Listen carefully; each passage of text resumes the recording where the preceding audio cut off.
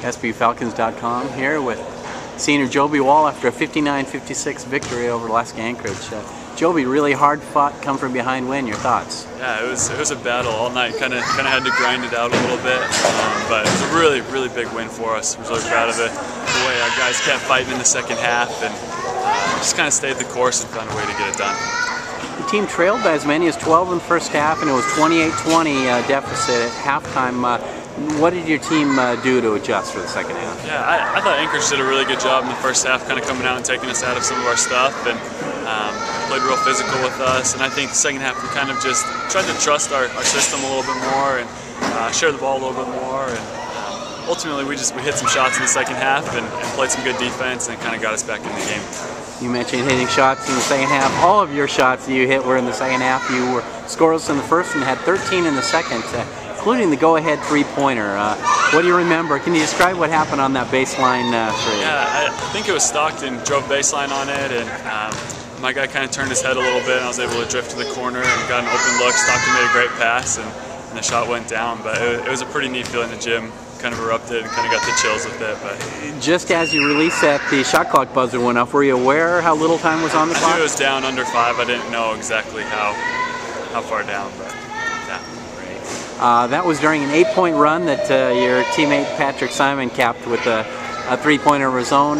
You didn't hit many threes tonight, but hit some big ones for the team. Gosh, he's a stud. I think, I mean, he's been doing that for us all year, hitting big ones, and he's just such a tough matchup for teams, and just has such a pure stroke. But yeah, I think we hit some key, timely shots, which enabled us to be in the position we were then.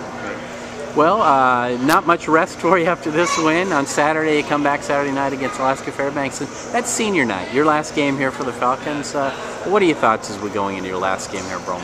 I'm looking forward to it. It'll be a lot of fun. I think it's a little bit surreal. I don't think it's really set in yet that it is kind of my last home game here potentially, and I don't know, but I'm excited. It's kind of trying to approach it just with just like another day in any other game, and it'll be a lot of fun. Just enjoying the guys and just enjoying kind of the last game here, I guess. Well, a few years ago, Falcons fans would remember a Colorado Christian team that came in here and beat the Falcons, and you were playing there, and now you're playing for the Falcons. Is there anything that stands out as a highlight of your career here in SPU? I mean, the first thing, honestly, was probably my first game here when we were able to knock off Arizona down there in Tucson, and I don't know, it was a pretty special memory. But even just last year, kind of the tournament run, and ultimately the relationships that I built in the time here, and just developed some really great friendships, and it's been a really fun experience. I've really enjoyed it a lot. Great. Last thing, you did mention the tournament run last year. Team made it to the regional championship game.